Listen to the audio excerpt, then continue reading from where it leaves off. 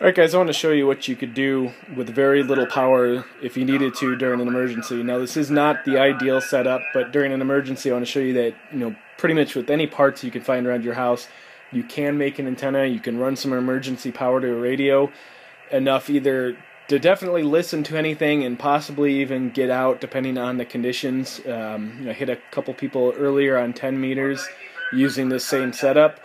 Let me show you right here. I've got my Icom IC-703. You can hear someone in the background. I think the guy said he was from Louisiana. I'm in Nevada right now.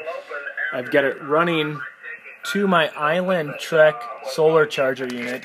I've got just a regular car adapter that I've got the wiring running to. And you can see that's running right back into the radio.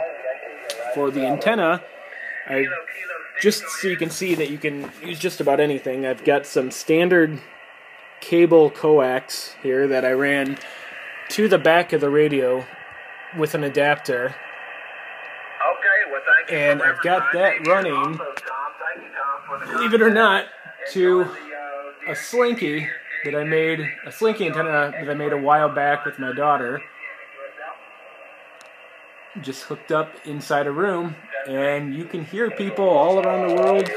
And like I said, I even made a couple contacts earlier on 10 meters. I'm in Nevada, and I was hitting somebody, believe it was in Indiana. 59 into Louisiana, over.